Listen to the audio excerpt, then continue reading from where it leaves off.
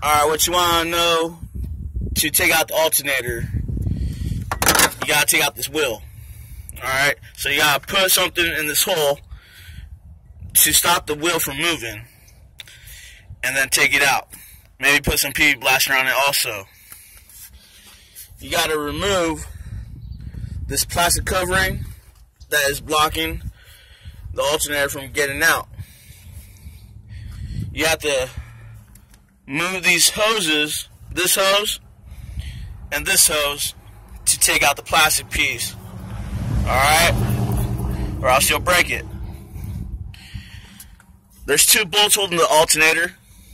One right here and one down here.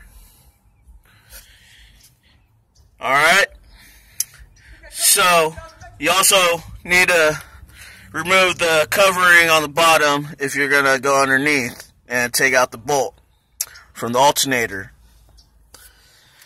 That's basically what you need to do in order to take out this alternator.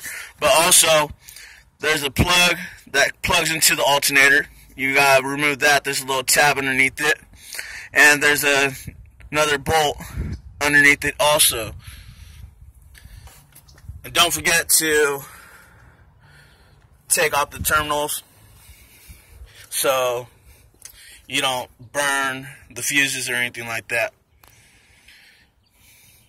If you have any questions about the sizes of things that you need for the wrenches, I believe it's 13, 14, and 15, and 17 millimeter.